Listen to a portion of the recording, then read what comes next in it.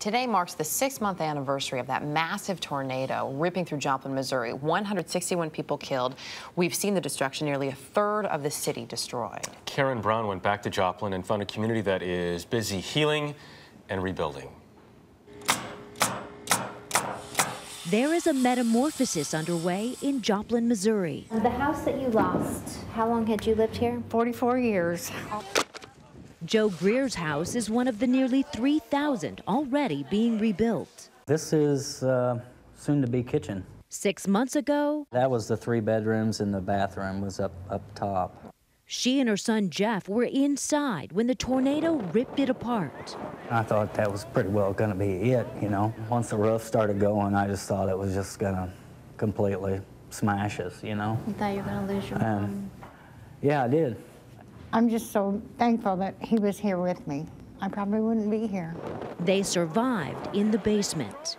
We come up the steps and she looked over my shoulder and she went like that. She's like, oh my God, and I grabbed her and I was like, don't you die on me now, you know, we made it. She said, that's my whole life. I said, you know what, it's just stuff. You're my whole life and you're alive. With only $14,000 from FEMA, volunteers have done most of the work on Joe's home and hundreds of others.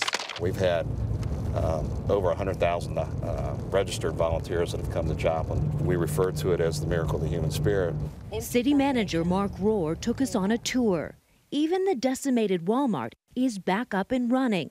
Nearly half of the homes damaged are being rebuilt. Those people would take time out of their lives and their routine to come to our city to help us is very moving, very touching. There are so many more good people out there. I mean, we're not alone. Volunteers helped reconstruct Diane Huddleston's home. Not only was it destroyed. Where was Emily in this car? She was right behind the driver, which was my husband, Kenny.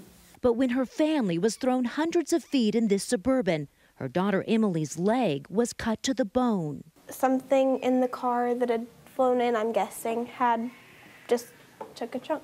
And her dad started carrying her, and Kenny fell. He fell to the ground to his knees with her in his arms. And he started crying. And Emily just looked at him and said, it's okay, Dad. Let me walk. Just hold me. We had went into a dentist office that we landed by, and we were in the basement.